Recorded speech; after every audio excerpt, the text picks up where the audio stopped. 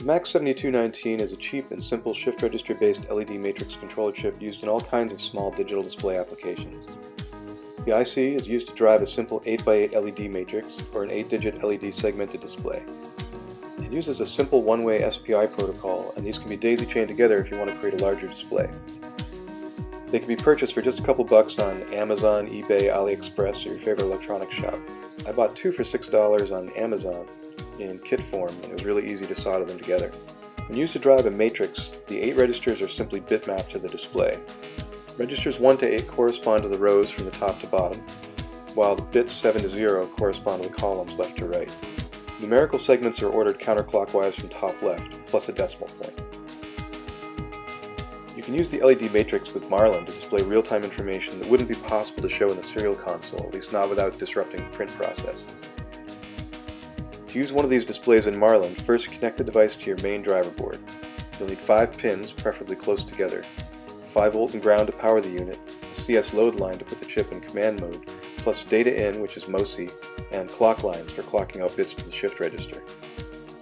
Once you've decided on the pins, enable Max7219 debug in configuration adv.h and set the pin numbers. Flash Marlin to your board and the display should come up when the board restarts. If all goes well, you'll see a quick animation test. You can disable the animation test to save a little flash, or set the option to 2 for spiral animation instead. By default, the display is oriented with the wires on the left. If you prefer a different orientation, you can set the rotate option to any value from -270 up to +270 in increments of 90 degrees. So here's 0, 90, 180, and -90 or 270. By default, Marlin shows 4 pieces of information on the display. In the bottom right corner is an alive indicator which flashes once per second. There's a bar to show the number of moves currently in the planar buffer. There's a pair of LEDs to indicate the current head and tail in the planar ring buffer. These items can be configured and disabled by setting or commenting out these sub-options. The planar buffer options assume the buffer size will be set to the default size of 16 moves, which you most likely won't ever need to change. In a ring buffer, the head is the next position where a move will be added, while the tail is the next move that will be done. As each move completes, the tail of the ring buffer moves up. If the planar queue is full and more moves are waiting in the G-code buffer, the head will move up too. Marlin waits till there's room in the ring buffer before it adds new moves. In a normal print job, the planar buffer should be pretty much full all the time, but if you're doing a lot of short moves, as in a curve or when printing fast on a delta bot, it's possible for the buffer to become starved, and this is what leads to stuttering. So as you can see here, although the ring buffer is 16 blocks long, and most of it will contain 15 moves. This is because the buffer is considered empty when the head and tail are the same, and it's considered full when the head is 15 ahead or 1 behind the tail.